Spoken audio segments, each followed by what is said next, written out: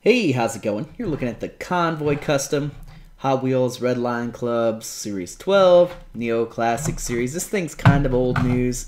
I just got around to getting this today, along with a couple other things from a fellow YouTuber who had these for me. Master Max 713, I think is the number, whatever.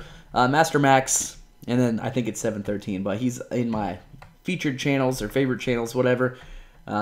Check him out. This thing is pretty awesome. Got the Neo wheels on there. Spectre flame paint. Got a flame job. It's like the flames are bursting around the engine. I think that's pretty awesome. Really nice color on this one.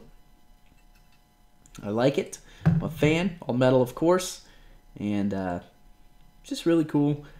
I like the Convoy Custom. It's probably the best semi, in my opinion, that Hot Wheels does. They have a couple of other ones, as you probably know.